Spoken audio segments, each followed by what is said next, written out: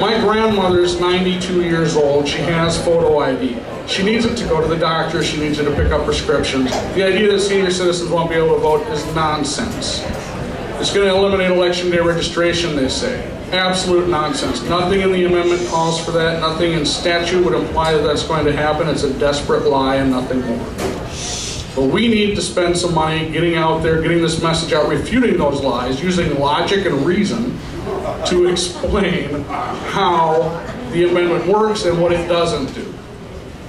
Now, we've got a great privilege today of having a wonderful author and speaker, John Fund, come to join us. He's the author of this book. If you haven't already got a copy, you can get them out in front. It's Who's Counting? How Fraudsters and Bureaucrats Put Your Vote at Risk. The first chapter of this book heavily features Minnesota. It covers all of the problems that we've had in our election system. And this book offers some common sense solutions that we're employing right now with the Voter ID Amendment. If it weren't for John Fund, the media attention that we've got in Minnesota on our election problems might not have ever happened from the local press. In order to get the local press to cover our election problems, we had to first go to the national press. And John Fund was a champion for our cause and helped make sure that we were published in the Wall Street Journal, on Fox News, and got the word out to a point that the local press could no longer ignore the problem. So with that, I will introduce John Fund.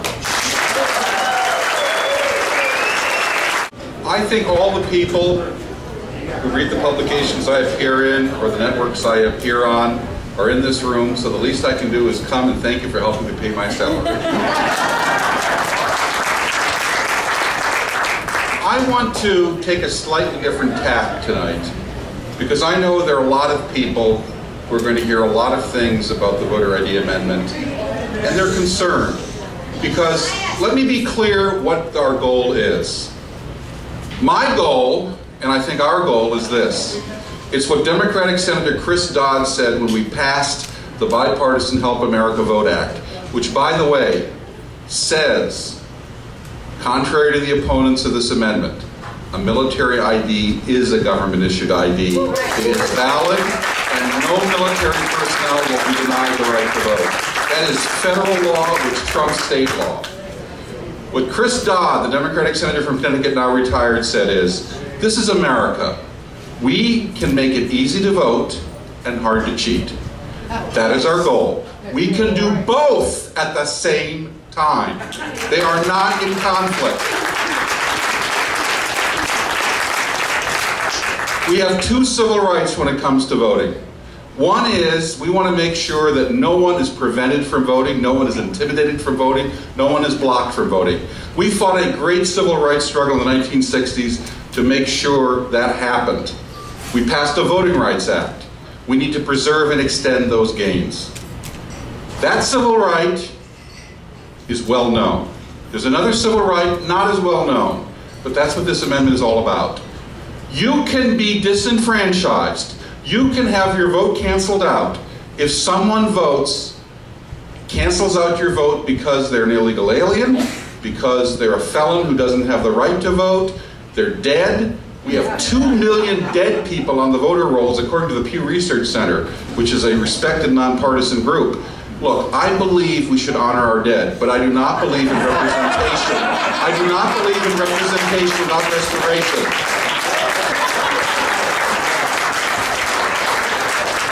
People can vote in different states. College students have been known to do this. Today, the Democratic congressional candidate in Maryland, Wendy Rogers, had to resign her position because it was discovered she had voted in both Florida and Maryland in 4 separate elections.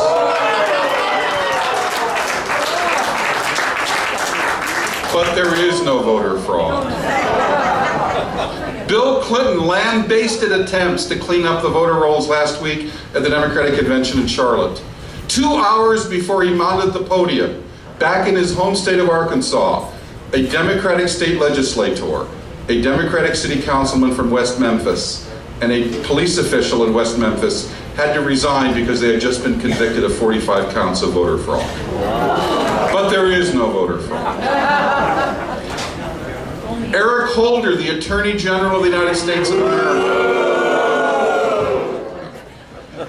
has lived in the same Washington neighborhood for 32 years.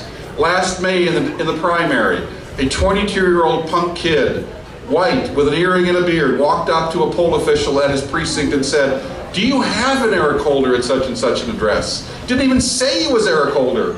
Was handed his ballot. He didn't vote it, that would have been a crime, but seriously, this is easy. Voter fraud is like an iceberg. 1/10 above the surface, 9/10 below the surface. If you're voting in the name of one of the 2 million dead people in this country, how likely is it one of those dead people is going to complain about it? Now this is nonpartisan. I've been in Kentucky. A few weeks ago, the presiding county judge who runs the whole county government in Clay County, Kentucky, a Republican, and the Republican superintendent of public instruction and Republican city councilman were convicted for voter fraud. A methamphetamine gang had paid $400,000 to steal enough votes to make sure they wouldn't be bothered because they were going to elect their friends to run the county government and they would leave them alone. Voter fraud can happen everywhere. In Kentucky, of course, the price of a stolen vote is not 20 or 40 bucks, it's a fifth of bourbon. It has to be the best kind of bourbon. Voter fraud happens in both parties. No party has a monopoly on virtue. Political power is tempting. We are all fallen creatures. That's why we have to take away some temptation by making voter fraud a risky activity, not a risk-free activity. Now, I debated County Attorney Freeman today. It was interesting. Even he would not defend Minnesota's quaint practice of allowing someone to vouch for 15 people without ID at the polls. There you go. 15! Right. He said 2 or 5. He couldn't even be pushed to 15. That tells you something is wrong. Let me tell you what's wrong. These are documented facts. Al Franken won by 312 votes in 2008. Disputed votes. We now know through the work of Minnesota Majority, 1,099 felons voted illegally in that election. There you go. That should concern everyone. We also know that 6,244 people who registered the same day and voted the same day in 2008, we sent out the voter registration verification to their address. It came back undelivered, unknown person, unknown address. It came back from parking lots. It came back from Taco Bells. It came back from county government buildings where no one lives. Who are these people? They all voted. We can't take their votes back. But an election with 312 vote margin, I say we should be concerned about those 6,244 people. Yeah. And the felons, you know, we had to prove intent to prosecute any of those illegal felon voters. The prosecutors would not go after anyone who simply said, look, I made a mistake, I forgot I didn't have the right to vote, you know how it is. So you had to be a felon, dumb enough, and you know, felons are dumb, that's how they got caught. Felons had to be dumb enough to say, yeah, I voted and I knew I couldn't vote, and what's it to you, copper? We now have a couple shy of 200 people convicted of voting in that election illegally. Now, that's the good news. The bad news is, the typical sentence was a $50 fine. That's what people pay to buy someone's vote. We need to clean up this system. Now, you're going to hear a lot about people who are prevented from voting. Let me be very clear here. You cannot function in this society without a photo ID. You can't visit the doctor. You can't get Social Security. You can't get a welfare benefit. You can't travel. You can't buy Sudafed at the pharmacy. You can't buy alcohol. You can't buy liquor. You can't enter a federal building to complain about voter ID. You can't do anything. You can't marry, gay or otherwise, without an ID in any state. You have to have an ID. If there are people who don't have one, if they're living off the grid, if they're living in caves, if they're in a nursing home, I say, and here I agree with Andrew Young, the former UN ambassador and confidant of Martin Luther King, let's get them an ID. You can't be part of the mainstream of American life without an ID. Sure. If this amendment passes, my advice to you is let's have the biggest outreach campaign in Minnesota history. However many people don't have an ID, let's get them an ID. They will then be fully functioning members of our society, and we should say everyone has an ID. Now, we're also told over and over again, you know, the last refuge of scoundrels used to be to evoke patriotism. We are told over and over again that this is discriminatory and racist. Well, a few days before Bill Clinton last year attacked voter ID as the functional equivalent of the Jim Crow poll tax, the state legislature in Rhode Island passed a photo ID law. The state legislature in Rhode Island is 8-1 Democratic. The sponsor of the photo ID bill in Rhode Island was Harold Metz, the only African-American state senator, a Democrat. He said, "I'm tired of my constituents having their votes stolen out from under them by the machine." He's not part of the machine.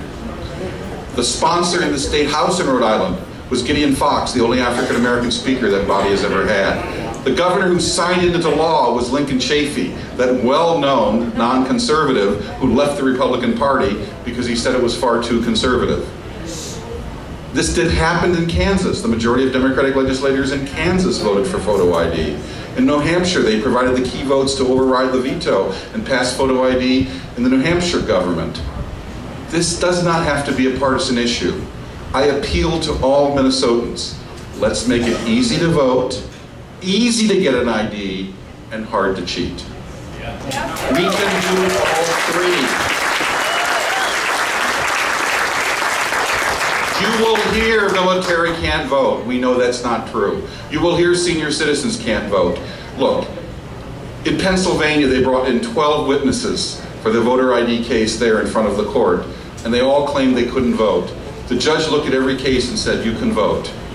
You can either get an ID easily, you can vote absentee, you can show up at the polls and have a provisional ballot, and then you can email or fax or walk in with your identification.